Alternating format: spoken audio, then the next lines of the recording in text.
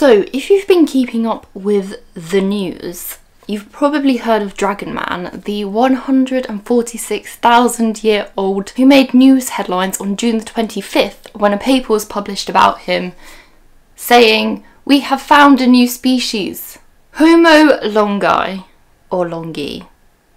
I'm going to say longi, made news headlines as being our closest found ancestor yet, who lived in northeastern China in the Middle Pleistocene and has been hailed as the most important archaic human find ever, with the largest cranium ever to have been found, a similar size to ours, which is a fun fact, and several features pointing to the conclusion that he was part of a Homo species like us and was in fact one of our sister species in the area. He also gained the nickname Dragonman because the province that he was found in translates as Black Dragon River in English. So Dragonman was originally found in 1933 by a bridge construction worker near Harbin city in northeastern China, who realised the skull's cultural importance when he found it, and he decided that he would hide it in his family's well at home.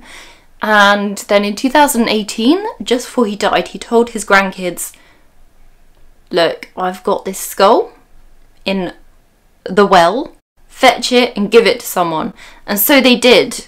They gave it to paleoanthropologists who, as we move on to the dating of the skull, found it to be an extremely important specimen.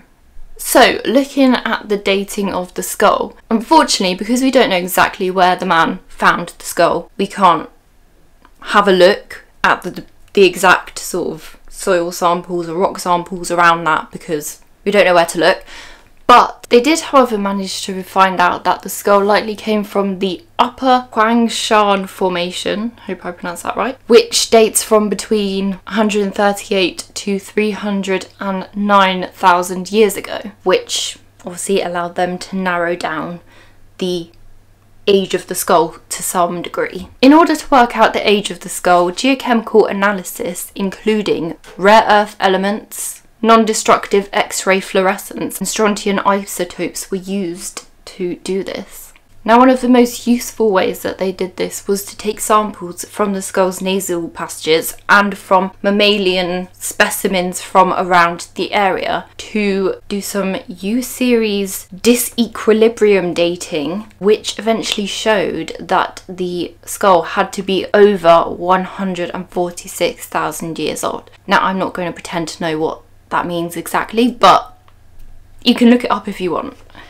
Now, this age overlaps quite a bit with when early Homo sapiens would have been roaming around in Africa and the Middle East, and proves that possibly they could have come into contact with our species and interbred. We don't know, and proves that they must have been quite successful in the area of modern-day northeastern China and must have been able to live in high altitudes, high latitudes and extreme conditions. Now, many paleoanthropologists first believed that this would have been a species of Neanderthal, but many now believe that it was actually an offshoot of the Denisovans. So this has in fact pushed back the date that we believe that our species split off from the Neanderthals by over 400,000 years, which is quite fun. Now, some don't think that he's part of a separate species. A lot of people think that his particular look, his odd combination of archaic and modern features, owes to variation, just normal variation. And as paleoanthropologist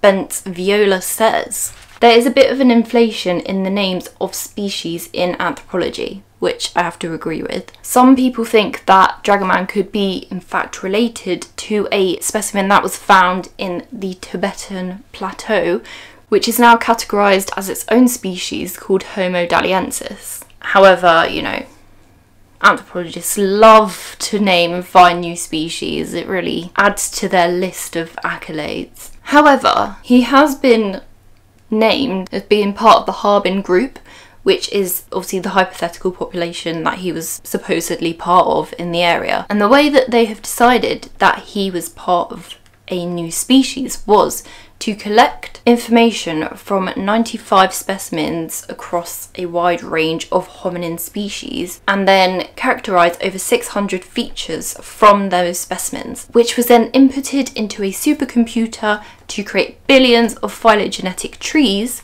which altogether created an overall tree which placed the Harbin group on its own little offshoot and therefore is supposedly its own little species. Fun stuff. And these trees are designed to show the evolutionary relationships between hominins with the fewest evolutionary steps. Now, if we have a quick look at dragonman's features, as I said, he has a big combination of archaic and modern features, which gives him a very unique look and does point to the fact that he was possibly part of a newfound species. Some of his archaic features include, so there was only one tooth in his skull, but that tooth had 3 roots, which is quite an archaic feature. He has a very impressive brow ridge, quite a squat and wide skull, a very long and low cranium, a lack of ridge along the midline of his skull, very square big eye holes and very large teeth in general and quite a wide mouth. But he also has very flat and delicate cheekbones like our species, and obviously a very large cranium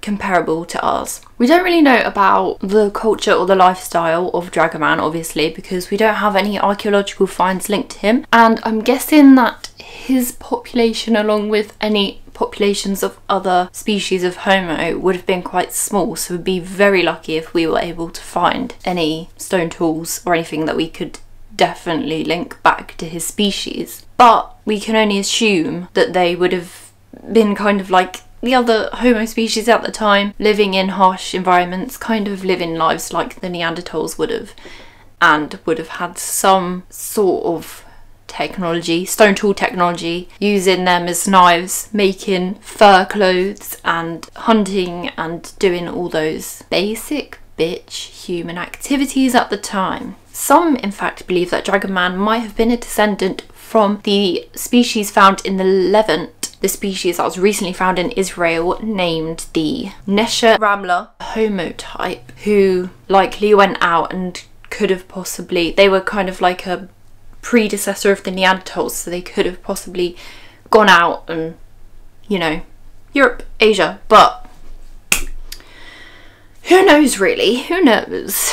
In my opinion, to conclude, I think that dragonman was just another species of Homo that happened to be in the Homo network, because there would have been several species around the world of our genus, I believe, and we just have several other species to find, I think. But it's likely that, as I said, none of their populations would have been particularly big, so we are unlikely to find all of them, but he's another person, another one to add to the human family tree, and that's fun. It's always fun. It's always fun to find a new Denisovan. So yeah, that's pretty much that. Cheers. Thanks. Which is now categorised as its own species called Homo dalienensis. No,